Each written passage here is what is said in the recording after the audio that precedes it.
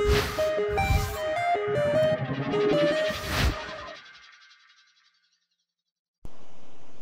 and welcome to Bits of Blender. I'm here with my boy Richard. Hello. Forgetting the routine we've done a million times. Today I'm going to give you a quick introduction to shape keys. A shape key allows you to animate the change of the shape of a mesh. So here's our default cube. What we do is we go under shapes and we say add shape, and that's our basis, that's our starting point. So in this case, let's pretend that this lovely object is what we wanted. Then we can add a new shape, and this will be, by default, it's called key 1, and we can go in and we can change the shape of this object. Now you don't want to remove or add vertices, but you can change it. Pretty crazy. Yeah. We tab out of it and boom, oh, it's all gone. No, it's not gone. What happens is you have an amount that you can apply those changes. So starting at 0 all the way up to 100%, which is 1.0.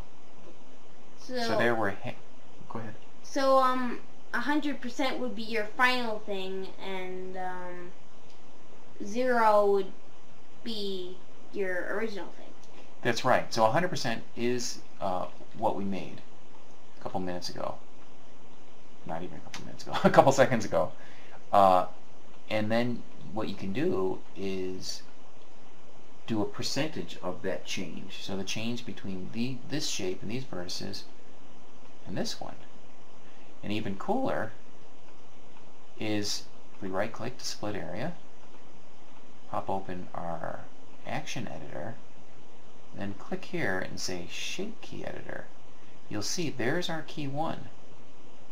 We can go ahead here in time and say bring that down a little bit, and go here,